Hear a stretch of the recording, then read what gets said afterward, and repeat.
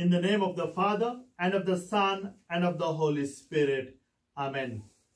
The grace of our Lord Jesus Christ, the love of God, and the communion of the Holy Spirit be with you all. And today, my dear friends, in the scripture we hear the genealogy of Jesus, and that shows us how God is faithful to all of us in our human history. So let us pray for that grace to be faithful to God's covenant of love. Let us prepare ourselves to celebrate this sacred mystery in a worthy manner by recalling to our own minds our own unworthiness, our own sinfulness, and ask for God's pardon and mercy. You were sent to heal the contrite of heart. Lord, have mercy. Lord, have mercy. You came to call sinners. Christ, have mercy. Christ, have mercy. You are seated at the right hand of the Father to intercede for us. Lord, have mercy. Lord, have mercy. May Almighty God have mercy on us, forgive us our sins, and bring us to life everlasting. Amen. Let us pray.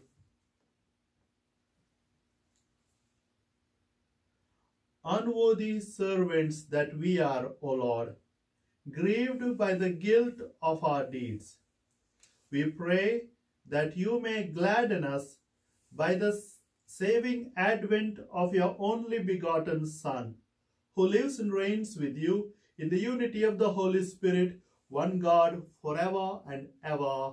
Amen. The first reading is taken from the book of Genesis.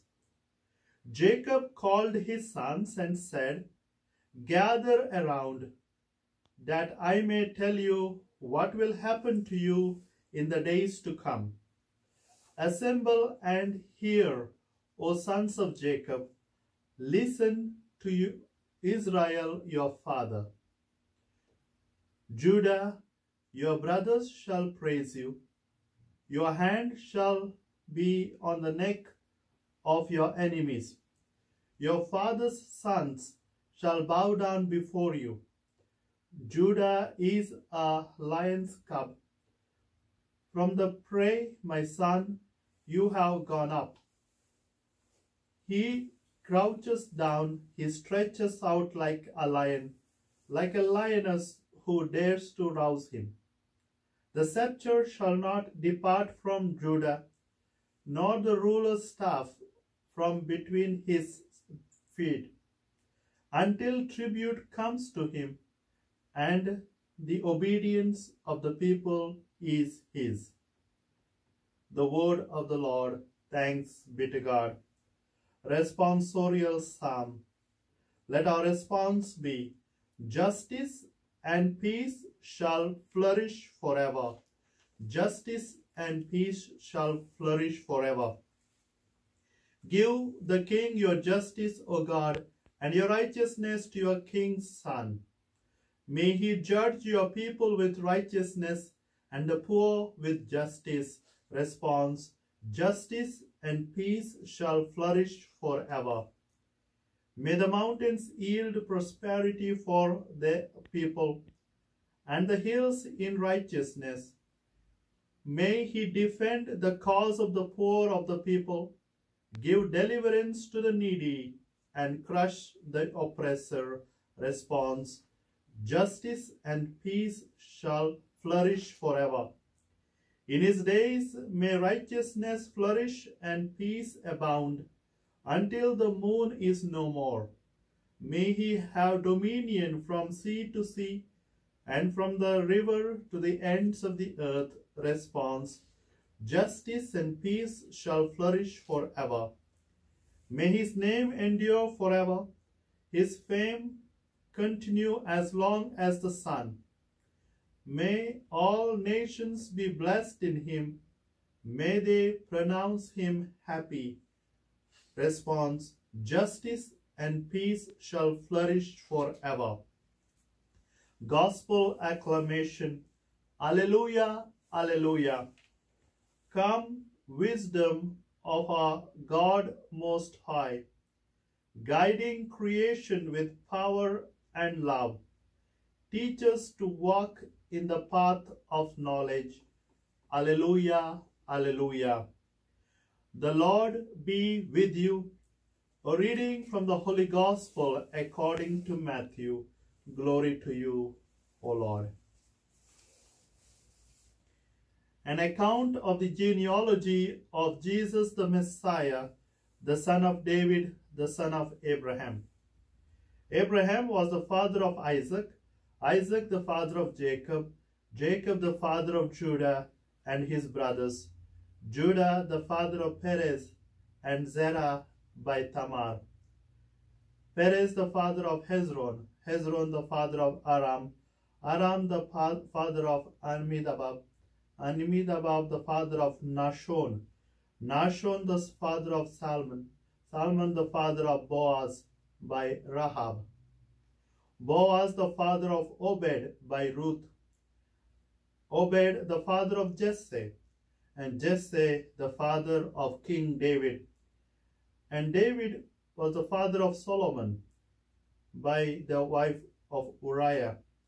Solomon the father of Rehoboam, Rehoboam the father of Abijah, Abijah the father of Ashpa, Ashpa the father of Jehoshaphat, Jehoshaphat the father of Joram, Joram the father of Uzziah, Uzziah the father of Jotham, Jotham the father of Ahaz, Ahaz the father of Hezekiah, Hezekiah the father of Manasseh, Manasseh the father of Amos, the father of Johiah, and Johiah the father of Jeconiah and his brothers, at the time of deportation to Babylon.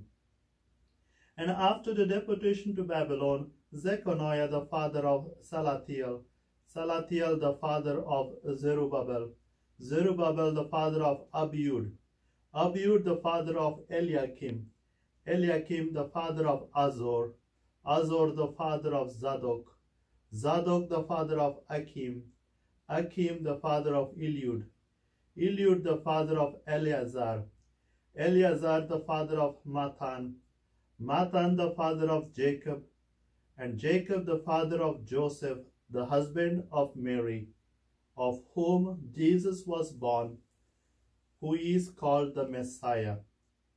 So all the generations from Abraham to David are 14 generations, and from David to the deportation to Babylon, 14 generations, and from deportation to Babylon to the Messiah, 14 generations.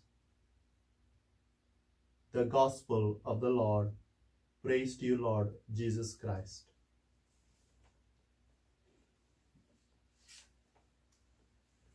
My dear friends, as we have come to the second day in this novena as prepared for the Christmas, we reflect on the virtue of faithfulness. I know the long genealogy of Jesus that we heard in the Gospel is a difficult one, but yet it presents the faithfulness of God from Abraham to David till the birth of Jesus, the Messiah. This genealogy also identifies the imprints of God's presence in the human history. God is always faithful throughout all the generations, and each person is the part of that whole history of God's everlasting love. Faithfulness is a beautiful virtue to possess, as it could be defined as trustworthiness or loyalty. The Bible is not a story of a particular family or a group of people. Bible is a story of God who is faithful to all of us. Bible gives us the historical examples of how God entered into the faithful covenantal relationship with the people of Israel for all human salvation. God's love goes beyond human logic. God is generous in mercy, unreasonable in love, and full of compassion. God's plan is for the best of every person, happiness for everyone, and salvation to all. God welcomes everyone, no matter what time it is, who the person is, and what are their capacity. God provides for each one's need without any partiality or favoritism. We are called to celebrate God's generosity for everyone and share in God's graces. We need to rejoice and not feel jealousy when someone changes and becomes a better person, and work towards justice and peace, stand for equality and dignity of each person, and support those who are in need of healing, and pray for who are in need of the conversion of heart, so that we can all become the witnesses to God's love. We are called to be faithful to that commandment of Jesus to love God and our neighbor. And it was Saint Teresa of Calcutta said, "Be faithful in small things, because it is in them that your strength lies." And again, it was Saint Francis of Assisi who invites us to pray, "Lord, make me an instrument of your peace. Where there is hatred, let me sow love. Where there is injury, pardon. And where there is doubt, faith." Amen.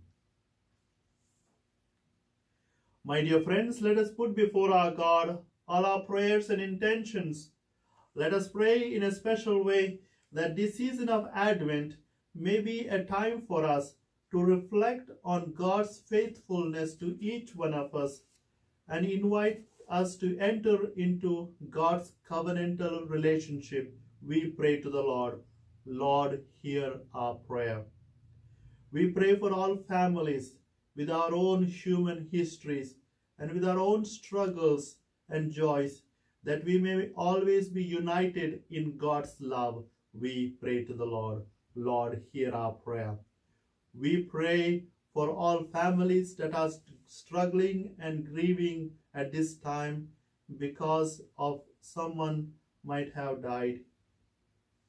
We pray for the gift of loving consolation. We pray to the Lord. Lord, hear our prayer. We pray especially now for all who are in need of healing, who are in the hospitals and nursing homes, people who struggle with physical illness, emotional anxiety, and spiritual illness, that God may bring us the gift of healing to all. We pray to the Lord. Lord, hear our prayer. Let us keep a moment in silence and put before our God our own personal petitions that we have.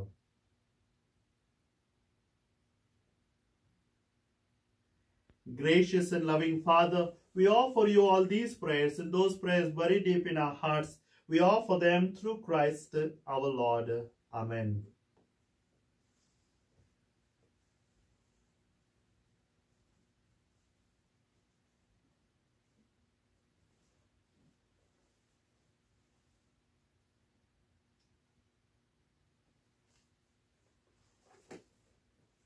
Blessed are you, Lord God of all creation, for through your goodness we have received the bread we offer you, fruit of the earth and work of human hands. It will become for us the bread of life. Blessed be God forever.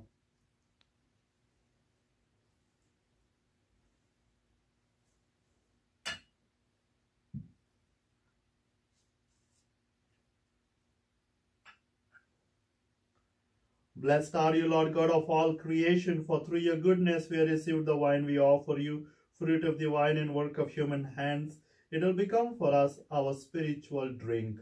Blessed be God forever.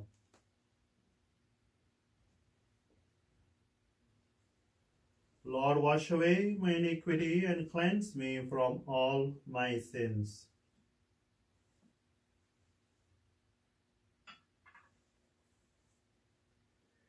Pray, my dear brothers and sisters, that my sacrifice and yours may be acceptable to God the Almighty Father. May the Lord accept the sacrifice at your hands for the praise and glory of God's name, for our good and good of all God's holy church.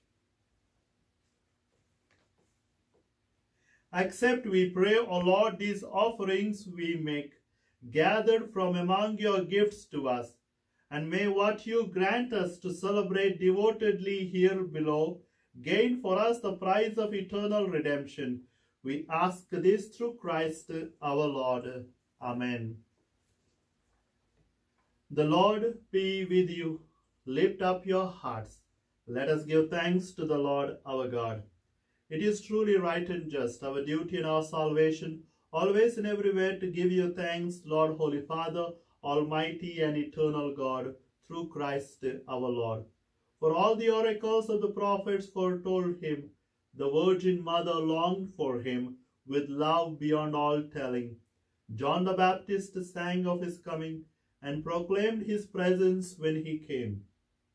It is by his gift that already we rejoice at the mystery of his nativity, so that he may find us watchful in prayer and exultant in his praise. And so with all the angels and archangels, with thrones and dominions, and with all the hosts and powers of heaven, we sing the hymn of your glory, as without end we acclaim. Holy, holy, holy, Lord God of hosts, heaven and earth are full of your glory. Hosanna in the highest. Blessed is he who comes in the name of the Lord. Hosanna in the highest. You are indeed holy, O Lord, the fount of all holiness. Make holy, therefore, these gifts, we pray, by sending down your Spirit upon them like the dew fall, so that they may become for us the body and blood of our Lord Jesus Christ. At the time he was betrayed and entered willingly into his passion, he took bread and giving thanks, broke it, and gave it to his disciples, saying, Take this, all of you, and eat of it, for this is my body, which will be given up for you.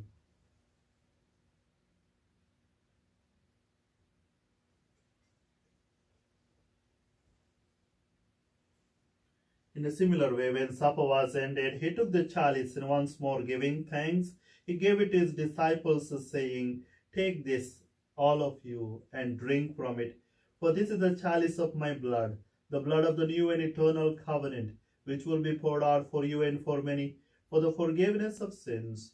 Do this in memory of me.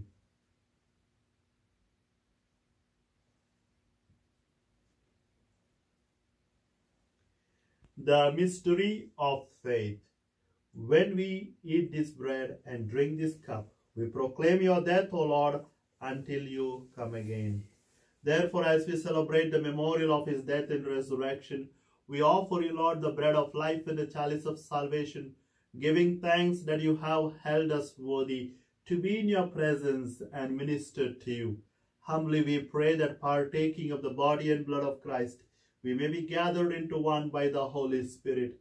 Remember, Lord, your church spread throughout the world, and bring her to the fullness of charity, together with Francis our Pope and Thomas our Bishop, and all the clergy and the entire people of God. I would like to offer this Mass for all of your intentions, for thanksgiving, for healing, for the repose of soul of someone who has died in your family or in your community. In a particular way, we also offer this Mass for the personal family intentions of Gladys Zapata, for the repose of soul of Helen Cuneo, Rolando and Donato Texon, for the healing of Alfredo Florentino Bier. Remember also our brothers and sisters who have fallen asleep in the hope of the resurrection, and all who have died in your mercy. Welcome them into the light of your face.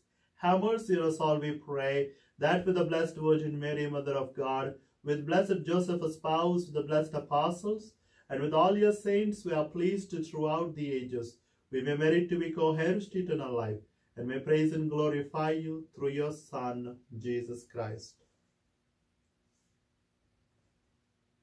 through him, and with him, and in him, O God Almighty Father, in the unity of the Holy Spirit, all glory and honor is yours forever and ever. Amen.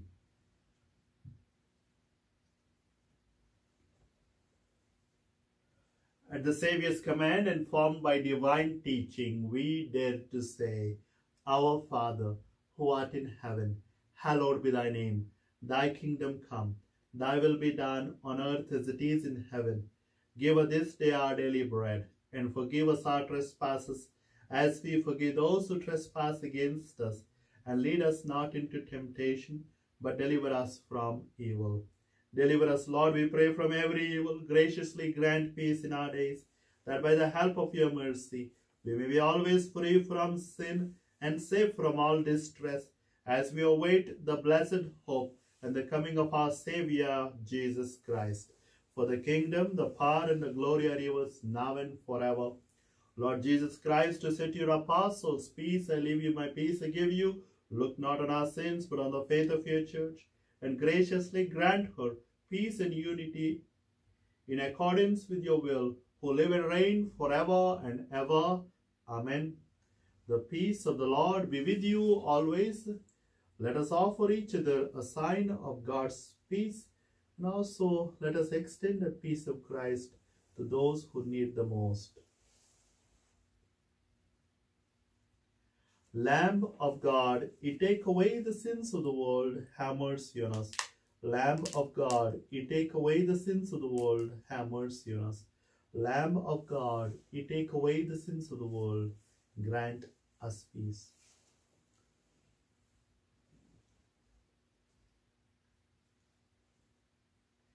Behold the Lamb of God, behold him who takes away the sins of the world. Blessed are those called to the supper of the Lamb. Lord, I am not worthy that you should enter under my roof, but only say the word, and my soul shall be healed. May the body and blood sting. Amen.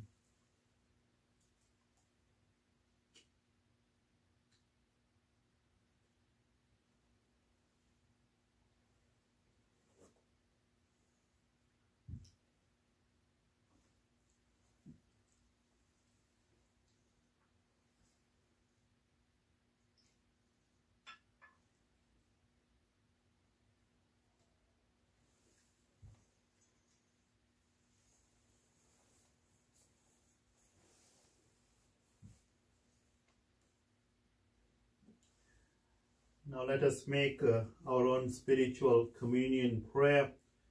You can join me in the prayer. Lord Jesus, we truly believe that you are present in the most holy sacrament. During this time, as we are not able to receive you sacramentally, we ask you, Lord, to come into our hearts. Be united with your love, that we may always feel your loving presence in our hearts, in our families, and in our community. Unite us, guide us, and protect us, and never let us be separated from you. Amen.